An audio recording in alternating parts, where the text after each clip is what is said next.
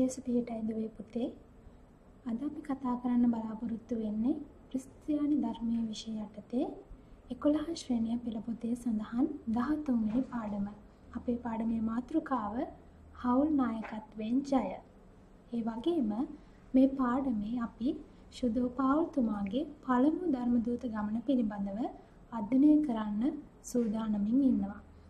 ශුද්ධාත්මයන් වහන්සේ තුළින් දිරිය හා සවිය ලැබමින් ජීවිත නවෝදයක් අත්දකී යන නිපුණතා මට්ටම යටතේ තමයි අද දවසේ අපි මේ පාඩම කතා කරන්න යන්නේ. ඉතින් ආදරණීය දුවේ පුතේ, මේ පාඩම වඩාත් හොඳින් අවබෝධ කර ගැනීම සඳහා දුවල පුතාලා හැම කෙනෙක්ම ශුද්ධ බයිබලයේ ක්‍රියා 11 වෙනි පරිච්ඡේදයේ 26 වෙනි පදයත් 12 වෙනි පරිච්ඡේදයේ 25 වෙනි පදයත් 13 සහ 14 යන පරිච්ඡේදත් 15 වෙනි පරිච්ඡේදයේ පළමු පදයේ සිට 35 වෙනි පදය දක්වා අනිවාර්යයෙන්ම කියවිය යුතුයි. හොඳයි. අපි දැන් අද අපේ පාඩමේ ප්‍රවේශයට යන්න කලින් අපි ටිකක් අපේ කලින් පාඩම පිළිබඳව මතකයේ ආවර්ජනය කරගමු. අපේ කලින් පාඩමේදී අපි කතා කළා සාවුල්ගේ ජීවිත පසුබිම පිළිබඳව. එතනදී අපි ඔහුගේ තාර්සසී පසුබිම, ඔහුගේ ජුදෙව් පසුබිම, ඒ වගේම පරිසවර වශයෙන් ආගමික පසුබිම, ඒ වගේම රෝම පුරවැසිභාවය සහිත පසුබිම කියන කරුණු අපි සාකච්ඡා කළා. ඒ වගේම සාවුල් කිතුණුවන්ට පීඩා කරන්නෙක් වශයෙන් කටයුතු කළේ කොහොමද කියලා අපි අධ්‍යයනය කළා.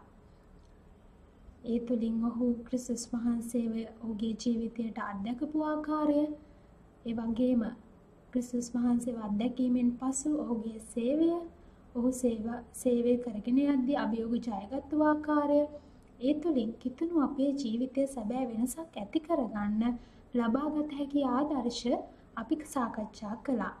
ඉතින් දුවේ පුතේ, අපි ඒ කරුණුත් අපේ මතකයේ රඳවා ගනිමින් අද දවසේ පාඩමට ප්‍රවේශ වෙමු. හොඳයි. මෙහිදී අපි මුලින්ම කතා කරන්න යනවා සිත් හැරීමෙන් පසු සාවුල්ගේ සේවය පිළිබඳව. මෙතන පළමු කරුණ විදිහට අපිට දක්වනවා ශුද්ධාත්මයන්ගෙන් හා ඇදහිල්ලෙන් පූර්ණ ශ්‍රාවකයෙකු බාර්නබස් විසින් සාවුල්ව ජෙරුසලමේ අන් ශ්‍රාවකයන් වෙත හඳුන්වා දෙන ලදී. ඉතින් දුවේ පුතේ, මේ ශ්‍රාවකයෙකුණු බාර්නබස් තමයි ජෙරුසලමේ සභාවට, මුල්කිතුණු සභාවේ ශ්‍රාවකයන්ට සාවුල්ව හඳුන්වා දෙන්නේ. ඒ වගේම සිරියාවේ අන්තිෝකියට පැමිණි බාර්නබස්ට දිනෙන් දින වැඩිවන සභාව වර්ධනය කිරීමට අවශ්‍ය බව දැනුනි. ඉතින් මේ ශ්‍රාවක බාර්නබස් සිරියාවේ අන්තිෝකිය සභාවට පැමිණෙනවා. මෙතනදී ඔහුට හැඟෙනවා මේ සභාවේ ඉන්න සෙනග දැක්කහම මේ සෙනගව අධ්‍යාත්මිකව පෝෂණය කරන්න ඕනේ. ඒ සඳහා ඔහු තාර්සස් නුවර සිටි සාවුල්ව සිරියාවේ අන්තිෝකියට ගෙන්වා ගන්නවා. ඉතින් තාර්සස් කියලා කියනකොට දැන් අපේ මතකයට එනවා තාර්සස් කියලා කියන්නේ සාවුල්ගේ උපන් නගරය. ඉතින් මෙහි හිටපු සාවුල්ව සිරියාවේ අන්තිෝකිය සභාවට බාර්නබස් කැඳවාගෙන එනවා.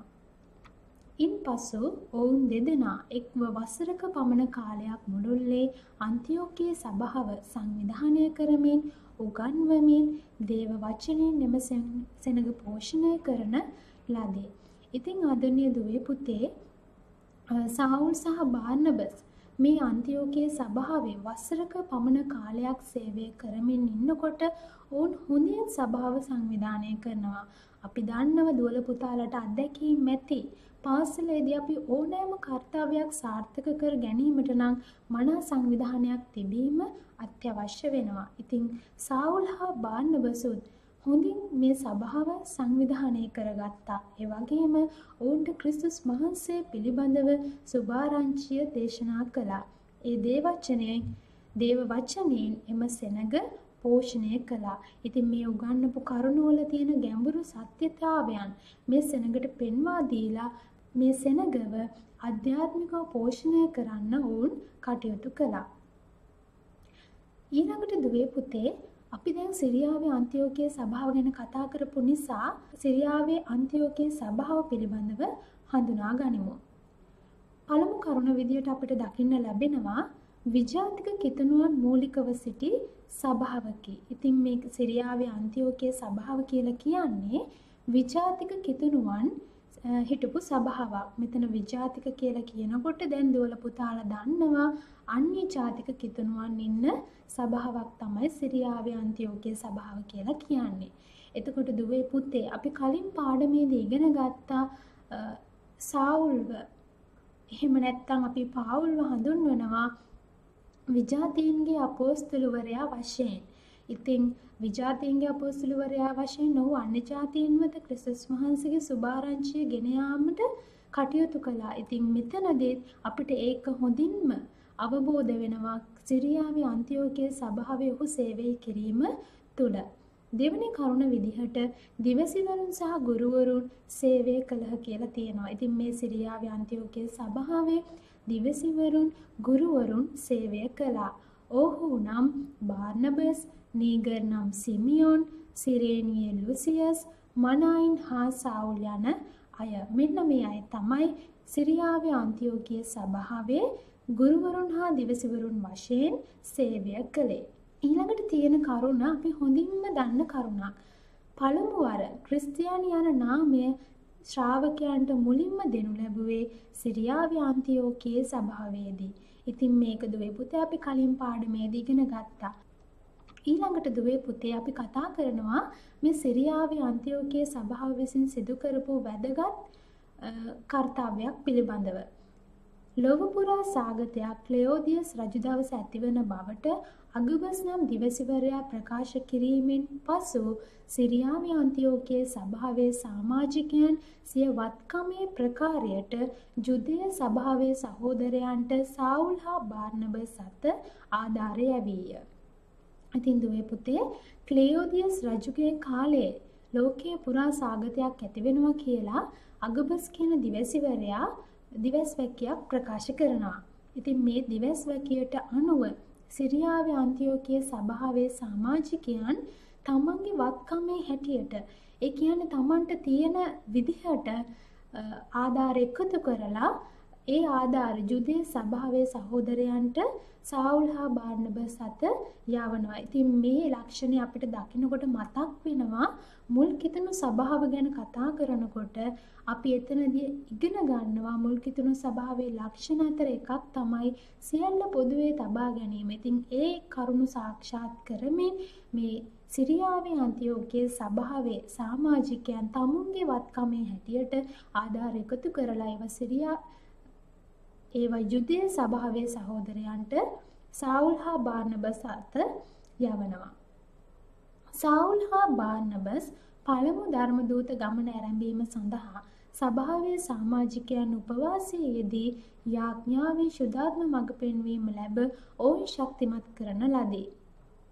ඉතින් දුවේ පුතේ මේ සිරියාවේ අන්තිෝකියේ සභාවේ සමාජිකයන් යාඥාවේ යෙදමින් ඉන්නකොට දෙවියන් වහන්සේ ඔවුන්ට කතා කළ කියනවා මේ සාවුල් හා බාර්නබස්ව මේ සේවය සඳහා දැන් යවන්න කියලා. ඉතින් ඒ අනුව මේ සමාජිකයන් ඔවුන් වෙනුවෙන් උපවාසයෙන් යාඥා කරලා ශුද්ධාත්මයන් වහන්සේගේ මඟ පෙන්වීම තුළ ශක්තිමත් කරමින් මේ පළමු ධර්ම දූත ගමන සඳහා සාවුල් හා බාර්නබස්ව සූදානම් කරනවා. ඒ අනුව පළමු ධර්ම දූත ගමන සඳහා සාවුල් සමග බාර්නබස් හා ජොහාන් මාක් එකතු විය. ඉතින් සාවුල් එක්ක මේ දෙදෙනා තමයි පළමු ධර්ම දූත ගමන සඳහා එකතු වෙන්නේ. එහෙමනම් ඊළඟට අපි බලමු සාවුල් බාර්නබස් හා ජොහාන් මාක් යන තිදෙනා ගමන් කරපු පළමු ධර්ම දූත ගමනේ සිතියම. මේ සිතියම දිහා බලනකොට දැන් මේ වෙලාවෙත් දූල පුතාලට තිරේ දිස් වෙනම ඇති පළමු ධර්ම දූත ගමනට අදාළ සිතියම. මේ සිතියමේ එක කෙළවරකින් සඳහන් කරනවා සිරිය කියලා තද කළු අකුරෙන් එතන ඉහළින්ම තියෙනවා අන්තිෝකිය කියලා. ඉතින් මෙතනට තමයි අපි හඳුන්වන්නේ සිරියාවේ අන්තිෝකිය කියලා. එතනින් ඔවුන්ගේ ගමන් මාර්ගය මෙන්න මේ ආකාරයෙන් ඔවුන් ගමන් කරනවා. සිලුකිය ඊළඟට සලමිස් සයිප්‍රස් දූපත් හරහා පාපස් වලට පැමිණෙනවා. පාපස් වලින් පර්ගායට ඔවුන් ගමන් කරනවා. එතනින් නැවතත් අන්තිෝකිය කියන ස්ථානයක් මේ සිතියමේ ඉහළින් දුවල පුතාලට දකින්න ලැබෙනවා. මේ අන්තිෝකිය කියන ස්ථානය අපි හඳුන්වන්නේ පිසීදී අන්තිෝකිය කියලා. දැන් දුවල පුතාලා හැම කෙනෙක්ම හොඳින් වටහා ගන්න පිසීදී අන්තිෝකිය සහ සිරියාවේ අන්තිෝකිය කියන්නේ ස්ථාන දෙකක්. මේ ස්ථාන දෙකේ සිදුවීම් එකිනෙකට වෙනස් වෙනවා. ඒ නිසා එක පටලවා ගන්නේ නැතුව දුවල පුතාලා මතකයේ රඳවා ගන්න. ඉතින් පිසීදී අන්තිෝකියෙන් පස්සේ ඔවුන් නිකෝනිය ඊළඟට ලුස්ත්‍රාව සහ දර්බේ අනේ ස්ථානවලට තමයි ඔවුන්ගේ පළමු ධර්මදූත ගමනේදී ගමන් කරන්නේ.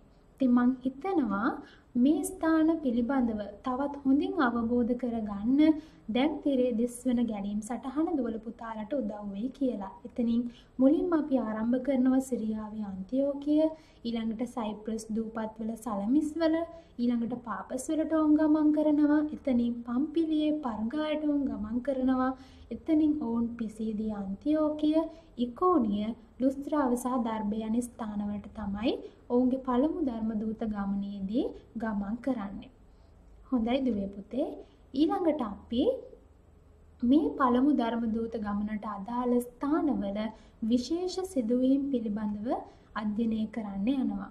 ඉතින් එතනදී පළවෙනියටම අපිට සඳහන් වෙන ස්ථානය තමයි සිරියාවේ අන්තිෝකිය කියලා කියන්නේ. දැන් මේ වෙනකොට අපේ පාඩමේ අපි බොහෝ වාර සංඛ්‍යාවක් සිරියාවේ අන්තිෝකිය යන වචනය භාවිතා කළා. ඒ වගේම එතන තියෙන විශේෂත්වය පිළිබඳ යම් අවබෝධයක් අපිට තියෙනවා. අපි නැවතත් බැලුවොත් ධර්මදූත ගමනේ ආරම්භය සිදු වූයේ සිරියාවේ අන්තිෝකියෙන්. ඉතින් මේ සාවුල් ඒ වගේම බාර්නබස් සහ ජොහාන් මාක් යන අයගේ පළමු ධර්මදූත ගමන ආරම්භ වුණේ සිරියාවේ අන්තිෝකිය කියන ස්ථානයෙන්. ඒ වගේම අන්තිෝකියෙන් ටිකක් පල්ලෙහාට එනකොට දුවල පුතාලා පෙළ පොතේ සිටියමින් බලන්න මේ පිළිබඳව සිලුකිය කියලා ස්ථානයක් සඳහන් වෙනවා. මේ සිලුකිය කියන්නේ සිරියාවේ අන්තිෝකියේ පිහිටි වරාය නගරයේ බැවින් මේ ස්ථානයෙන් ඔවුන් නැවුනැගීම සිදු වෙනවා. ඉතින් මෙතනින් තමයි ඔවුන්ගේ පළමු ධර්මදූත ගමන ආරම්භ කරන්න ඔවුන් නැවුනැගීම සිදුවන්නේ. ඉතින් මෙතනින් නැවුනැගපු ඔවුන් සයිප්‍රස් දූපත්වල සලමිස් කියන ස්ථානයට පැමිණෙනවා. ඉතින් සයිප්‍රස් දූපත්වල සලමිය කියන ස්ථානයට පැමුණුනහම මේ වෙලාවේදී දුවල පුතාලට පේනවා ඇති වැදගත් අවස්ථා කිහිපයක් මෙතන තියෙනවා. එතනින් පළවෙනි එක විදිහට අපිට දකින්න ලැබෙනවා බාර්නබස් උපන් නගරය වීම.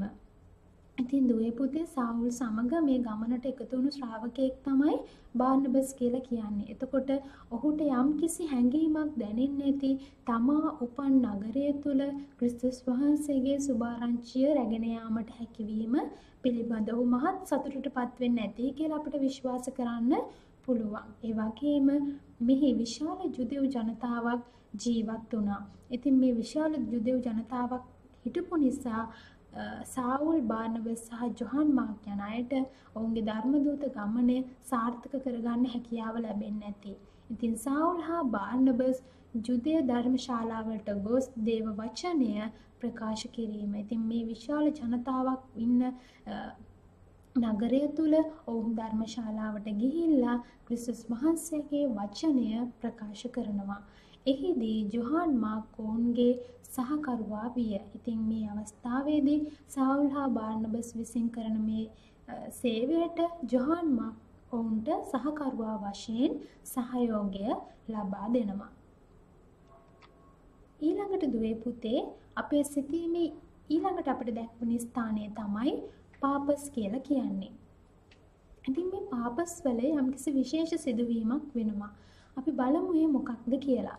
මුලින්ම අපිට මෙතන සඳහන් කරනවා සර්ගියස් පාවුලස් නැමැති බුද්ධිමත් රෝම දේශාධිපතියා සමග හවුලේ ක්‍රියා කළ පෞද්ගලික ඉන්ද්‍රජාලයෙකු විය. ඔහුගේ ග්‍රීක නාමය බාර් ජේසුස් හෙවත් එලිමස් මැගෝස්. ඉතින් දුවේ පුතේ එක්තරා බුද්ධිමත් රෝම දේශාධිපතියෙක් හිටියා. දේශාධිපතියෙක් කියන්නේ දේශයට අධිපති තැනැත්තෙක්. ඉතින් මේ පුද්ගලයා බොහොම බුද්ධිමතෙක්. නමුත් ඔහු සමග හවුලේ ක්‍රියා කරපු යම් තැනැත්තෙක් හිටියා. ඔහු ඉන්ද්‍රජාලිකයෙක් කියලා හඳුන්වනවා. එහෙම නැත්නම් මායාකරුවෙක් කියලා අපිට හඳුන්වන්නත් පුළුවන්. ඉතින් ඔහුගේ ග්‍රීක නාමය වශයෙන් ඔහු බාර් ජේසුස් කියන එක භාවිතා කළා. ඒ වගේම ඒක එලිමස් මැගෝස් කියන නමිනුත් හඳුන්වනු ලබනවා. ඉතින් මේ පුද්ගලයා ජුදෙව් ජාතික බොරු දිවසිවරයෙක් වශයෙන් හඳුන්වනවා. ඒ කියන්නේ දුවේ පුතේ ජනතාව නොමග යවන්නෙක් වශයෙන් ඔහු කටයුතු කළා. සාවුල් හා බාර්නබස් මුණ ගැසුණු මෙම ඉන්ද්‍රජාලිකයා දේශාධිපතියා සත්‍ය කරා යොමු වීම වළක්වන ලදී. ඒ කියන්නේ දුවේ පුතේ දැන් මේ බුද්ධිමත් රෝම දේශාධිපතියාට සාවුල් හා බාර්නබස්ගේ පැමිණීම දැනගන්නට ලැබුණම ඔහු කැමති වෙනවා ඔවුන් සමග සාකච්ඡා කරන්න, ඔවුන්ගෙන් යමක් ඉගෙන ගන්න. නමුත් මේ පිළිබඳව දැනගත්තු මේ පෞද්ගලික ඉන්ද්‍රජාලිකයා මේ සර්ගියස් පවුලස් කියන බුද්ධිමත් රෝම දේශාධිපතියා සාවුල් හා බාර්නබස් මුණ ගැහෙන එක වළක්වනවා. ඉතින් මේ වළක්වීමේ ක්‍රියාවලිය පිළිබඳව දැනගත්තු සාවුල් ඔහුට ආමන්ත්‍රණය කරනවා මෙන්න මේ විදියට. අපිට ඒක ක්‍රියා 13 වෙනි පරිච්ඡේදයේ කියවනකොට දකින්න ලැබෙනවා. ඔහු කියනවා වංචාකාර, කෛරාටික, හැම යහපතකටම සතුරුකම් කරන යක්ෂයාගේ පුත්‍රය කියලා ඔහුට ආමන්ත්‍රණය කරනවා. ඉතින් එතනින් අදහස් වෙනවා ඔහු කොයි ආකාරයෙන් මේ ජනතාවට බොරු දිවසිවරයෙක් වශයෙන් කටයුතු කරන්නේ නැද්ද කියලා. ඒ වගේම නුඹ සමිදානන් වහන්සේගේ යහමඟ නොමගට පෙරලීමෙන් නවතින්නේ නැද්ද කියලා ඔහුගෙන් සාවුල් අහනවා. ඉතින් මේ ආකාරයට ප්‍රශ්න කරලා ඊට පස්සේ සාවුල් මේ බාර් ජේසුස් කියන තැනැත්තට මෙන්න මේ ආකාරයෙන් ප්‍රකාශ කරනවා. එබැවින් මෙන්න සමිදානන් වහන්සේගේ උදහස නුඹ පිට. ස්වාමින් වහන්සේ නුඹ කෙරෙහි දැන් කෝපයෙන් ඉන්නේ නුඹ මේ කරන ක්‍රියාව නිසා. ඒ නිසා නුඹ අන්ධ වේ කලකටිර නොදකින්නේය කියලා සාවුල් ප්‍රකාශ කරනවා. ඉතින් මේ ඔහුගේ වැරදි ක්‍රියාව නිසා ඔහුට අමිහිරි අත්දැකීමකට මුහුණ දෙන්න වෙනවා. ඒ තමයි ඔහු අන්ධ වෙනවා. ඔහු කාලයකට ඉර දකින්න යන්නේ නැහැ කියලා සාවුල් ප්‍රකාශ කරනවා. ඉතින් දුවේ පුතේ මෙතනින් අපිට පැහැදිලි වෙනවා මොහුගේ මේ වැරදි ක්‍රියාමාර්ගය නිසා ඔහුට දඬුවම් විඳින්න සිද්ධ වෙනවා. ඒ වගේම මේ සිදුවීම තුළින් අපිට පැහැදිලි වෙනවා සර්ගියස් පවුලස් හා බාර් ජේසුස් අතර තිබුණු වැරදි හවුල් ක්‍රියාකාරීත්වය.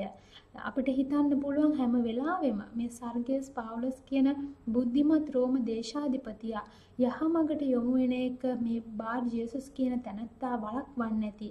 ඒ නිසා බොහෝ යහපත් ක්‍රියාවන් වලින් ඔහුට ඈත් වෙන්න සිදු වෙන්නේ නැති කියලා අපිට විශ්වාස කරන්න පුළුවන්. ඒ වගේම සාවුල් හා බාර්නබස් අතර තිබුණු යහපත් ඒකත්වයේ හා හවුල් නායකත්වයේ තුළ නිවැරදි තීරණ ගත් අයුරු අපිට පැහැදිලි වෙනවා. ඉතින් සාවුල් හා බාර්නබස් එකමුතුව ක්‍රියා කිරීම නිසා ඔවුන් හවුල් නායකත්වයේ තුළ නිවැරදි තීරණ ගත්තු නිසා බාර් ජේසුස් කියන තැනැත්තාව පරාජය කරලා ඔවුන්ට පාපස්වල ක්‍රිස්තුස් වහන්සේගේ වචනය දේශනා කරන්න අවස්ථාව ලැබෙනවා.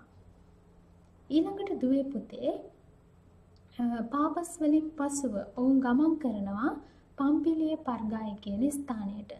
මේ ස්ථානයේදී අපිට දකින්න ලැබෙනවා විශේෂයෙන්ම පාවුල් හා බාර්නබස්ගේ හවුල් සේවකයා වූ ජොහාන් මාක් ඔවුන්ගෙන් සමු ගැනීම. ඉතින් පාපස් දක්වාම පාවුල් හා බාර්නබස් සමග පැමිණීමේ ජොහාන් මාක් මේ ස්ථානයෙන් ඔවුන්ගෙන් සමු අරගෙන නැවත ජෙරුසලම බලා ගමන් කරනවා.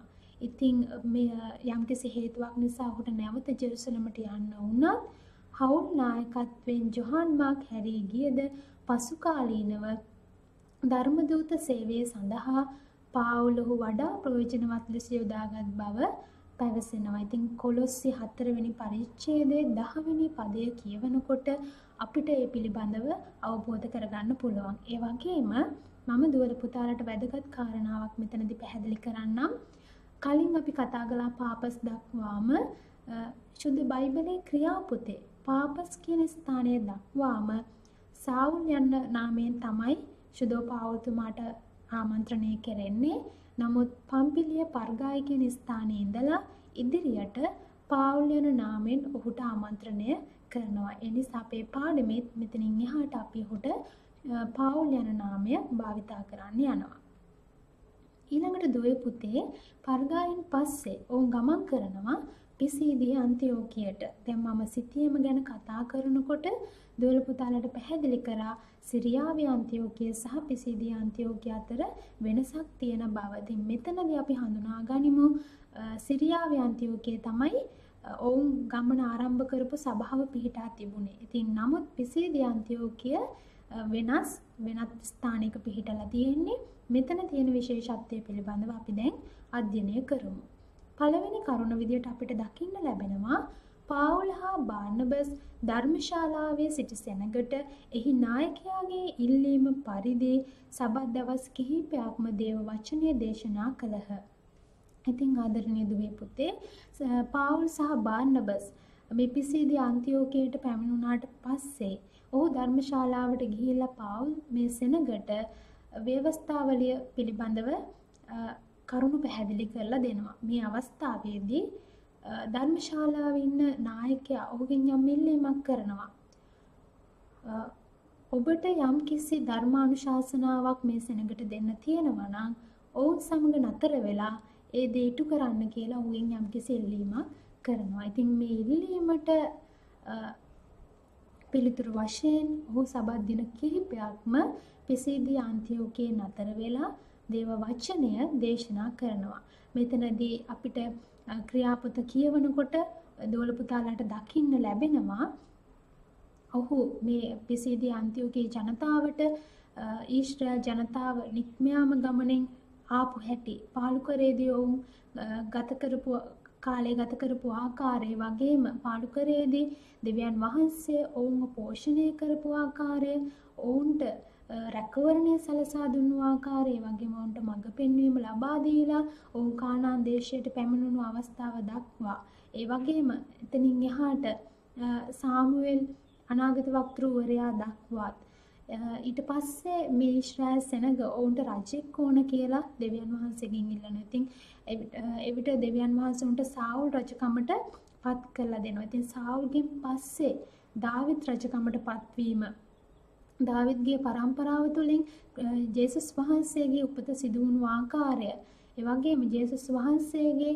මිහිපිට ජීවත් වූ කාලයේදී සිදුවන විශේෂ සිදුවීම් ඒ වගේම උන්වහන්සේගේ සේවය පිළිබඳව උන්වහන්සේ කුරුසිපත් වීම සහ මරණය අත්විඳපු ආකාරය සහ නැවත උත්ථානය දක්වා බොහෝ කරුණු මේ සෙනගට පාවුල් ධර්මශාලාවේදී උගන්වන්න යනවා. ඉතින් මෙතනින් අපිට දකින්න ලැබෙනවා ඔහු මහත් උනන්දුවෙන් මේ සෙනගට ක්‍රිස්තුස් වහන්සේගේ වචනය දේශනා කරපු බව. ඊළඟට අපිට මෙතන සඳහන් වෙනවා හවුල් නායකත්වයේ තුල වගකීමෙන් හා ශුද්ධාත්මයන්ගෙන් පූර්ණව දේශනා කිරීමෙන් ඔවුන් යහපත් ප්‍රතිඵල අත්කරගත් බව. ඉතින් දුවේ පුතේ මේ පිසීදිය අන්තිෝකියේදී දවස් ගණනාවක්ම නතර වෙලා ඔවුන් කරපු මේ සේවය තුළ ඔවුන්ට බොහෝ යහපත් ප්‍රතිඵල අත්දකින්න පුළුවන්කම ලැබුණා. අපි බලමු ඒවා මොනවද කියලා. පළවෙනි එක තමයි ඊළඟ සබත් දිනවලදීද දේශනා කිරීම සඳහා ආරාධනාව ලැබීම. ඉතින් අපි මේ සිදුවීමේදී දැක්කා ධර්මශාලාවේ නායකයා උන්ට ඉල්ලීමක් කළා. මේ සෙනගට ධර්මානුශාසනා කරන්න තියෙනවා නම් අතර වෙලා ඒ කාර්ය ඉටු කරන්න කියලා. ඉතින් මේ ආකාරයෙන් ආරාධනාවල් වුන් ලැබුවා. ඒ වගේම ජුදා ආගමට හැරුණු විජාතික භක්තිවන්තයන්ගෙන් බොහෝ දෙනෙකු හවුල් සේවකයන්ට එක්වීම. ඉතින් විජාතික භක්තිවන්තයන් බොහෝ දෙනා මේ පාවුල්ගේ දේශනා තුළින් ක්‍රිස්තුස් වහන්සේව අදහගත්තා. මේ හැම කෙනෙක්ම හවුල් සේවකයන්ට එකතු වෙන්න කැමැත්ත පළ කරා. ඒ වගේම ඔවුන්ට අවවාද අනුශාසනා කිරීමට අවකාශය ලැබුණා. ඉතින් ඒ සේවාවන් ඉදිරියට හොඳින් කරගෙන යන පිණිස පාවුල් හා බාර්නබස් ඔවුන්ට අවවාද අනුශාසනා ලබා දුන්නා. ඒ වගේම ඊළඟ සබත් දිනේදී නුවරවැසි සියල්ලම දේව වචනය ඇසීමට එක් වුණා. ඉතින් අපි දන්න උන්ට සබත් දින කිහිපයක් නතර වෙලා දේව වචනේ ප්‍රකාශ කරන්න වුණා. ඒ අවස්ථාවේදී හැම දවසක්ම මේ පිසීදිය අන්තිෝකියේ ජනතාව ඔවුන් ප්‍රකාශ කරන දේව වචනේ අහන්න ධර්මශාලාවට එකතු වුණා. මේ සෙනග තුළ මහත් පිපාසයක් තිබුණා ක්‍රිස්තුස් වහන්සේගේ ගැලවීම අත්දකින්න. හොඳයි. ඊළඟට දුවේ පුතේ අපි ගමන් කරනවා එතනින් ඉකෝනියට. මේ අපේ පාවුල්තුමා හා බර්නබස් ගමන් කරපු පළමු ධර්ම දූත ගමනේ ඊළඟ ස්ථානය මෙතන අපි හඳුන්වනවා ඉකෝනිය වශයෙන්. ඉතින් මේ ස්ථානයේදී පාවුල් හා බර්නබස් මහත් උනන්දුවෙන් ඉකෝනිය ධර්මශාලාවේදී පාවුල් හා බර්නබස් දේශනා කරන්නට විය. ඔවුන් මහත් උනන්දුවෙන් ක්‍රිස්තුස් වහන්සේගේ වචනේ දේශනා කරන්න ධර්මශාලාවට යනවා. එහිදී බොහෝ ජුදෙව් හා ග්‍රීක සමූහ යේසුස් වහන්සේව අදහාගත්ත.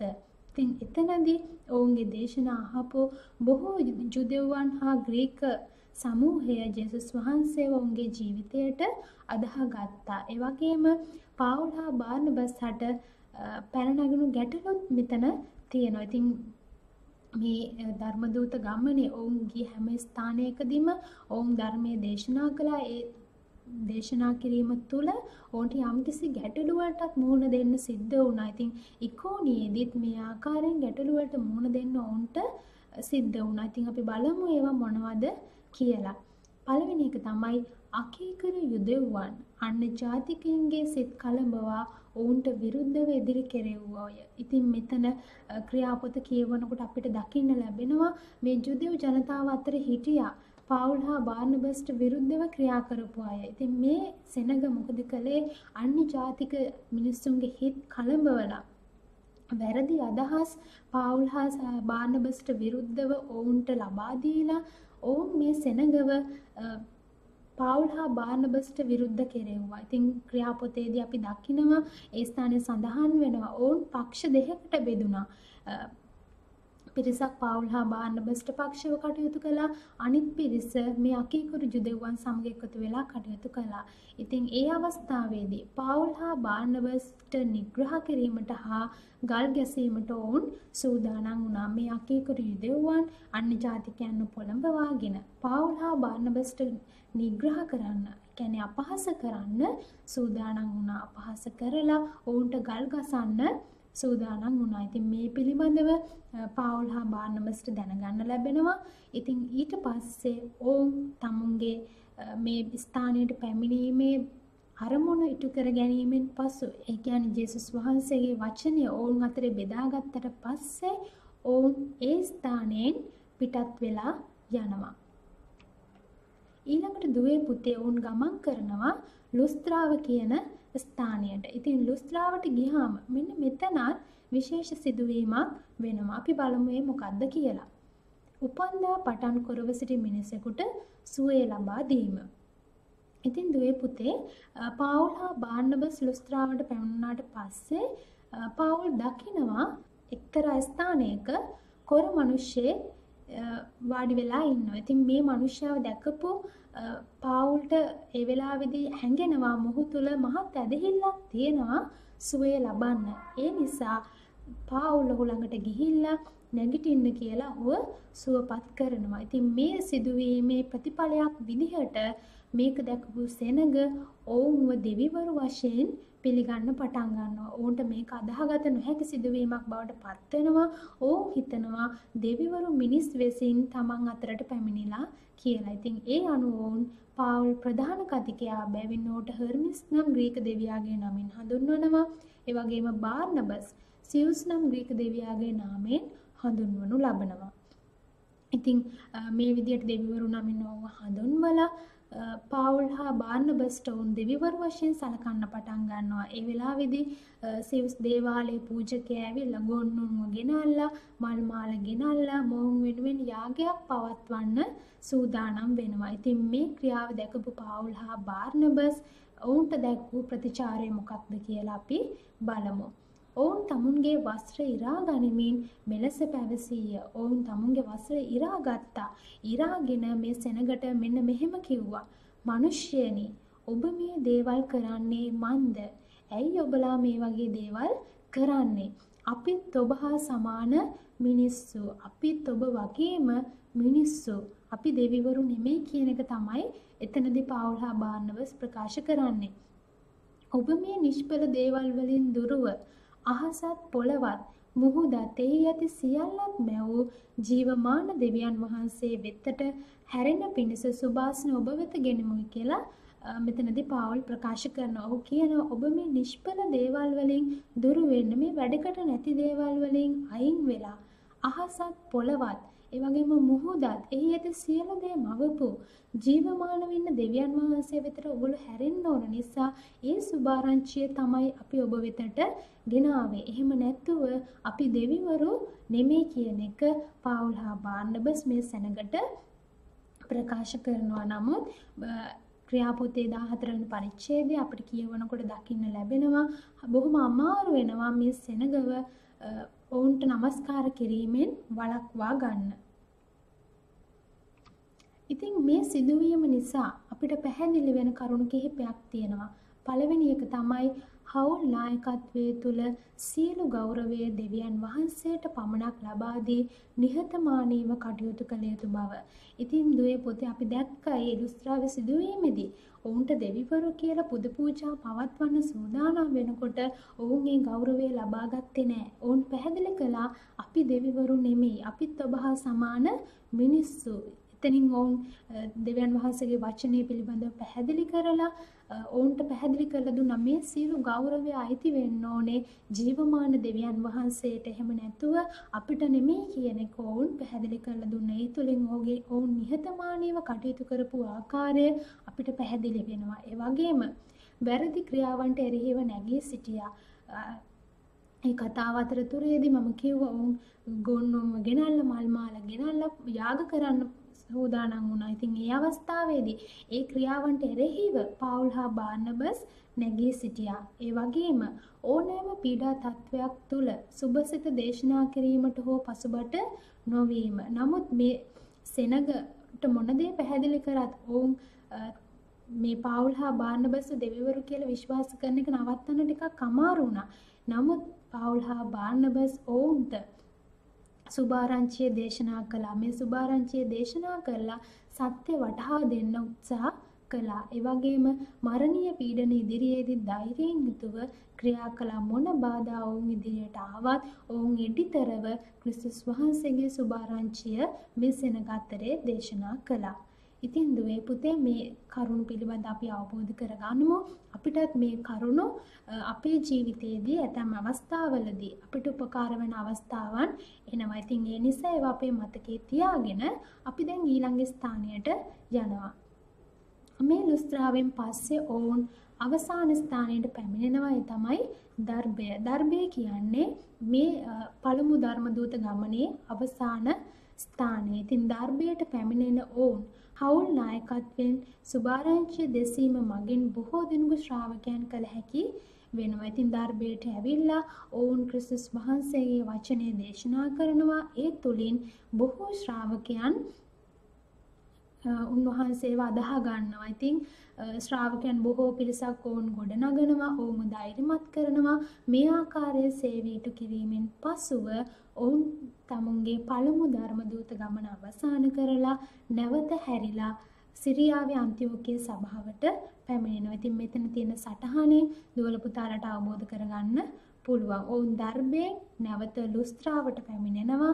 එතනින් ඉකෝනියට සහ පිසිදිය අන්තිෝකියට නැවත පම්පිලිය පර්ගායි කියන ස්ථානයට ආපසු හැරීමක් තමයි සිදු වෙන්නේ. පම්පිලිය පර්ගායේදී ඔවුන් ඒ අසලම තියෙන අත්තාලියේ කියන ස්ථානයේදී නැව් නැගලා මුහුදු මාර්ගය ඔස්සේ සිරියාවේ අන්තිෝකිය සභාවට පැමිණෙනවා. ඉතින් මේක තමයි පාවුල් බාර්නබස් ඒ වගේම මුලින් ඔවුන් සමග එකතු වුණු ජොහාන් මාර්ගිය ඔවුන්ගේ පළවෙනි ධර්මදූත ගමනේ අවසානය. ඉතින් මේ ගමනෙන් පසුව අපි බලමු හවුල් නායකත්වයේ වගකීම සම්පූර්ණ කළේ කොහොමද කියලා. ඔවුන් සිරියාවේ අන්තිෝකියට පැමිණි කල සභාව රැස් කර වාසිය ධර්මදූත සේවය පිළිබඳව සාක්ෂි දැරුවා. ඔවුන් නැවතත් ඔවුන්ගේ ගමන ආරම්භ කරපු ස්ථානයට ආව. එතනදී සභාව එක් රැස් කරවලා මේ ධර්මදූත ගමනේදී ඔවුන් අත්දැකපු සියලු දේ ඔවුන් ඉදිරියේ ප්‍රකාශ කළා. ඉතින් මේක අපිට පුතේ ලොකු ආදර්ශයක්. මොකද ඔවුන්ගේ ගමන තුළ ඔවුන් ලැබපු අත්දැකීම් තුළින් අනිත් අයව ධෛර්යමත් කරන්න ඔවුන්ට අවස්ථාව ලැබුණා. ඔවුන් සාක්ෂි දරුවා. මේ ආකාරයෙන් අපිට සිද්ධ වුණා. මේ ස්ථානයේදී මේ ආකාරයෙන් සිදු වුණා යන හැම දෙයක්ම අපි දැක්කනේ ලුස්ත්‍රාවේදී මොකද වුනේ? පාපස්වලදී මොකද වුනේ? මේ හැම කරුණක්ම සභාවේ සියලු දෙනා සමග ඔවුන් බෙදා ගත්තා. ඊළඟට දුවේ පුතේ අපි දැන් මේ කතා කරන ශුද්ධ පාවුල්තුමාගේ පළමු ධර්මදූත ගමනින් අපි දැකපු හවුල් නායකත්වයේ තුල පැවති උද්‍යෝගී ලක්ෂණ කිහිපයක් අපි හඳුනා ගන්න යනවා. පළවෙනි කරුණ තමයි දේව රාජ්‍ය උදෙසා දුක් විඳීමේ අවශ්‍යතාවය පැහැදිලි කිරීම.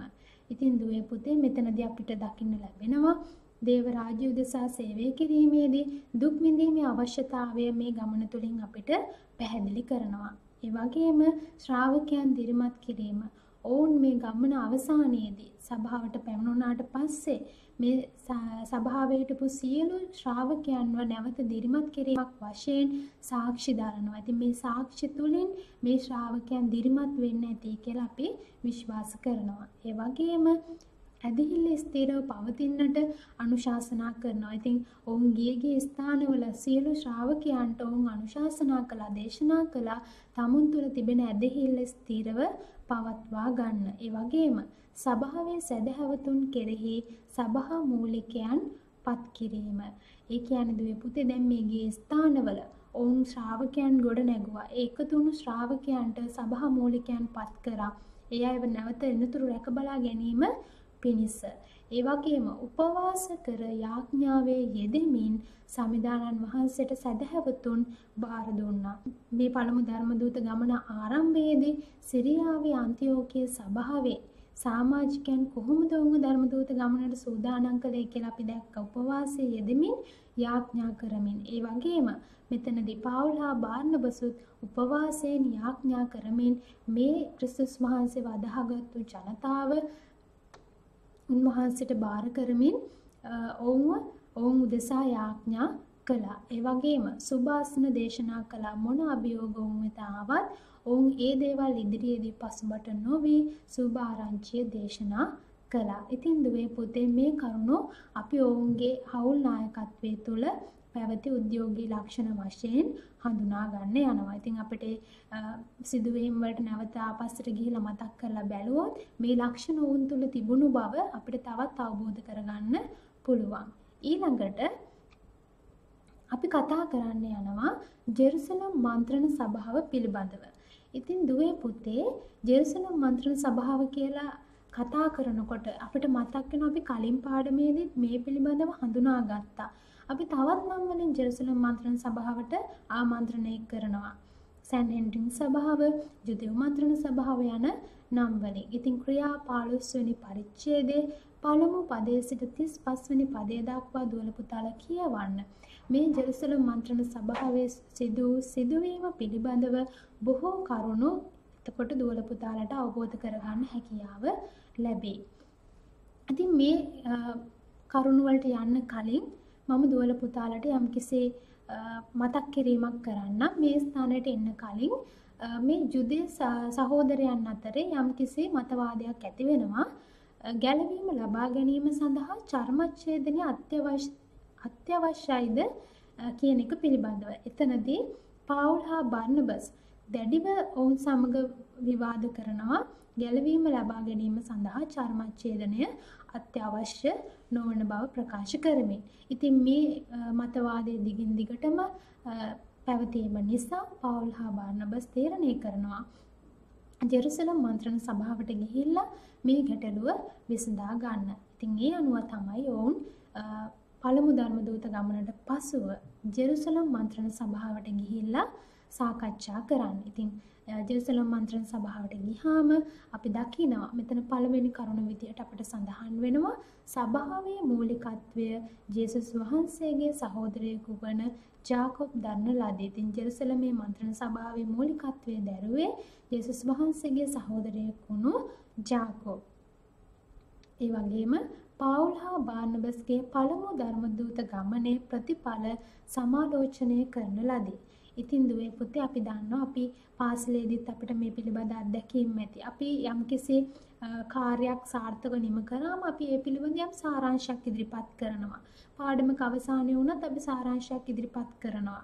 ඉතින් ඒ වගේ මේ පාවුල් හා බාර්නබස් ඔවුන්ගේ පළමු ධර්මදූත ගමනේ සියලු විස්තර සමාලෝචනය කරලා මොනවද ඔවුන්ට ලබා ගන්න පුළුවන් වුණු ප්‍රතිඵල අපි කතා කළා.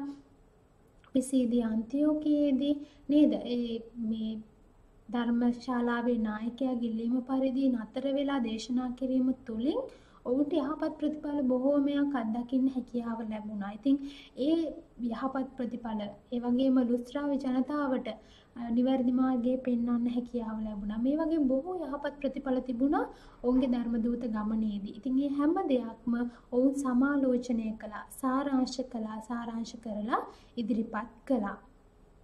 එතනදී යම්කිසි ගැටලුවක් පැන නගිනවා. ඒ ගැටලුව තමයි විජාතීන් චර්මච්ඡේදනය කිරීම හා ඔවුන්ට මෝසෙස්ගේ ව්‍යවස්ථාව පිළිපැදීම සුදුසුද කියන එක පිළිබඳව.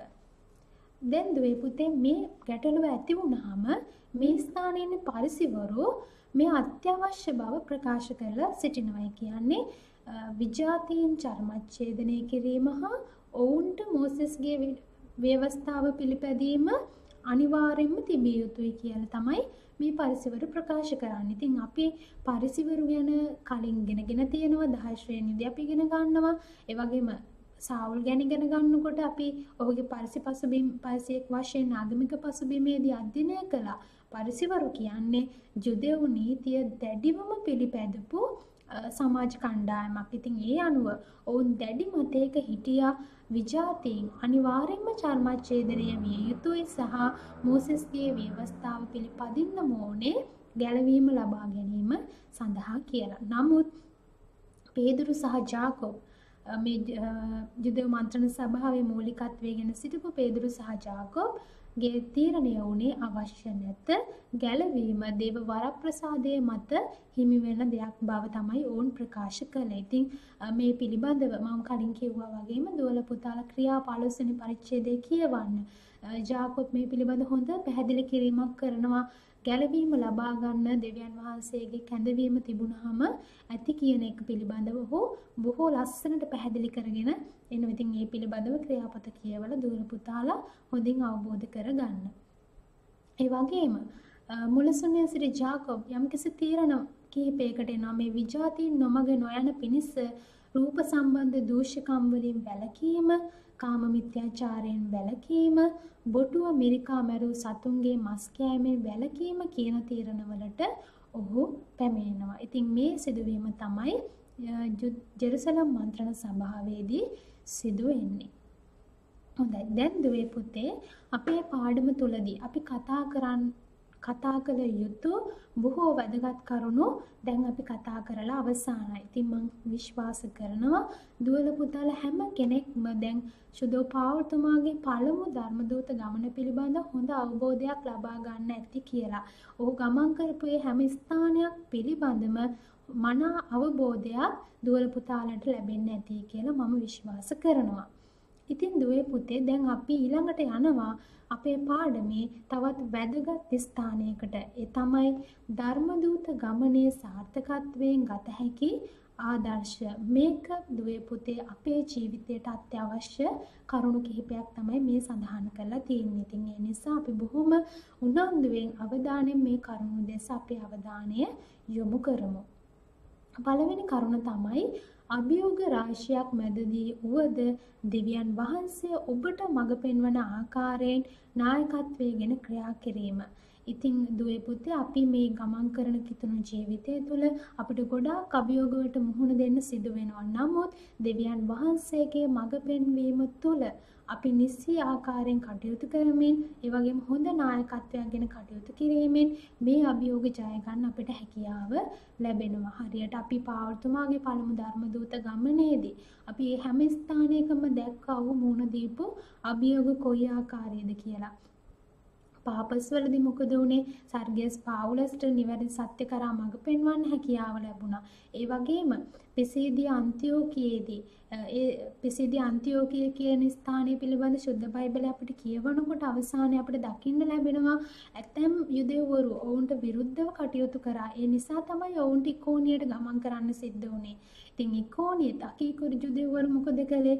මේ විජාතික ජනතාව පවුල් හා බාර්නබස්ට විරුද්ධ කෙරෙව්වා. ඉතින් මේ අවස්ථාවේ ඔවුන්ට අපහාස කරලා ගල් ගහන්න ලෑස්ති වුණා. ඉතින් මේ ආකාරයේ බොහෝ අභියෝග ඔවුන්ගේ පළමු ධර්මදූත ගමනේදී ඔවුන්ට මුහුණ දෙන්න සිදු වුණා. නමුත් දෙවියන් වහන්සේගේ මඟ පෙන්වීමෙන් ඔවුන් ක්‍රියා කිරීම නිසා ඔවුන්ට ඒ අභියෝග ජය ගන්න හැකියාව ලැබුණා. ඉතින් ඒ අනුව අපේ ජීවිතේත් මොන අභියෝග අපි ඉදිරියට ආවත් ඒ හැම දෙයක්ම දෙවියන් වහන්සේගේ මඟ පෙන්වීම තුළ ජය ගන්න අපි උත්සාහ කරන්න ඕනේ. ඒ වගේම සෑම විටම සාමූහික හැඟීමෙන් කටයුතු කිරීමෙන් අභියෝග ජයගත හැකි බව. ඉතින් දුවේ පුතේ මෙතනදී අපි හැම වෙලේම දකිනවා පාවුල් හා බාර්නබස් ඒ වගේම මුලදී ජොහාන් මාර්කුත් ඒගොල්ලෝ තුන් දෙනාම බොහොම සාමූහික හැඟීමෙන් කටයුතු කළා.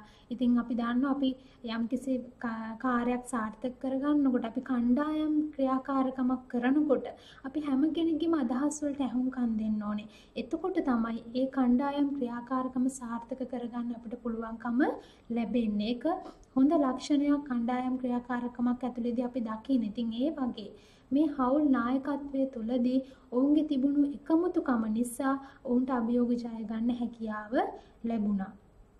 ඒ වගේම විවිධ මතවාද හා මත ගැටුම්වලදී වැරදි අදහස් සමාජය තුළ ප්‍රචලිත වීමේදී දේව දරුවෙකු ලෙස නිර්භීතව පාවුල්තුමා හා බාර්නබස් තුමා මෙන් තම භාෂාව හසුරුවමින් ලිපි ලේඛන මගින් සමාජය දැනුවත් කිරීම.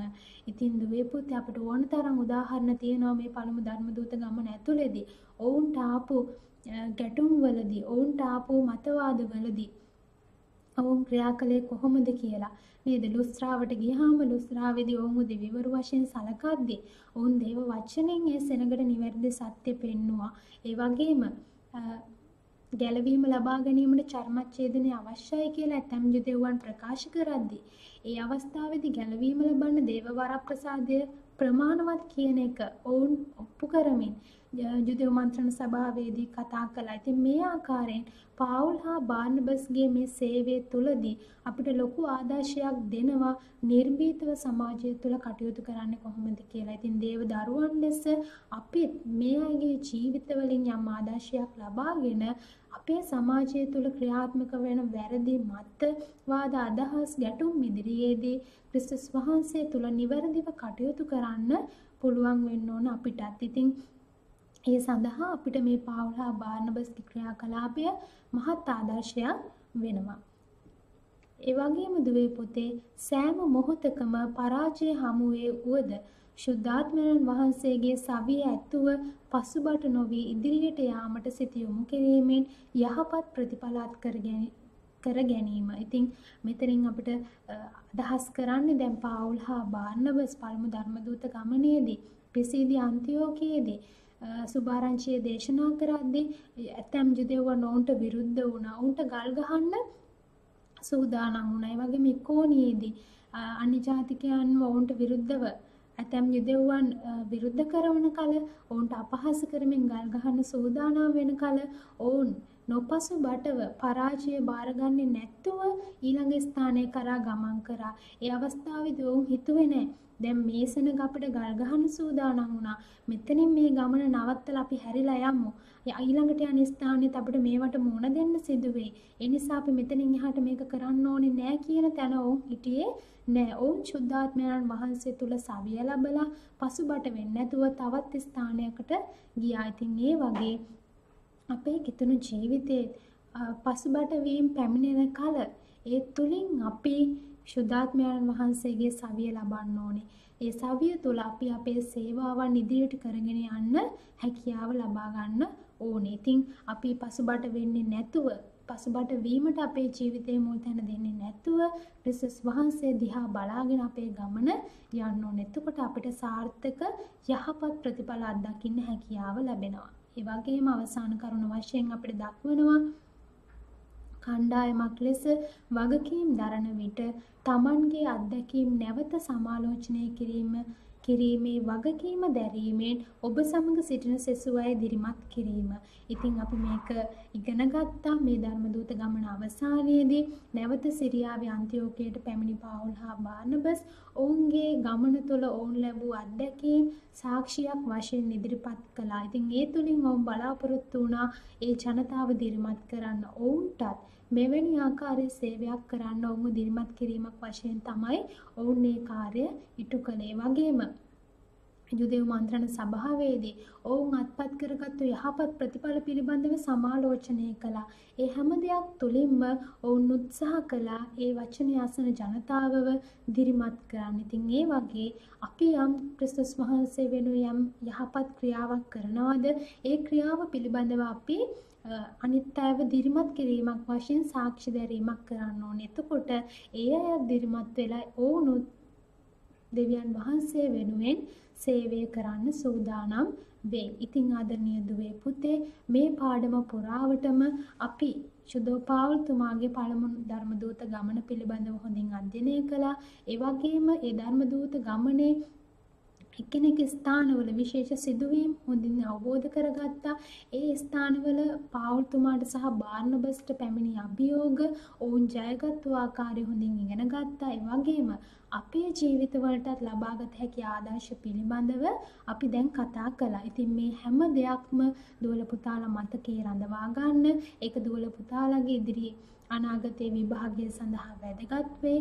ඉතින් ඒ විභාගය හොඳින් ජය ගන්න මේ උගන්වපු හැම කරුණක්ම ප්‍රයෝජනවත් වෙන්න කියලා මම ප්‍රාර්ථනා කරනවා. ඒ වගේම ඔබගේ කිතුණු ජීවිතේ නිවැරදි මඟ ගමන් කරන්න ක්‍රිස්තුස් වහන්සේ වෙනුවෙන් යහපත් වූ සේවයක් අනාගතයේ කරන්න ඔබට හැකියාව ලැබෙන්නයි ප්‍රාර්ථනා කරමින් අද දවසේ පාඩම මෙතනින් නිමා කරනවා. ඔබ සියලු දෙනාටම ජේසු පිහිටයි.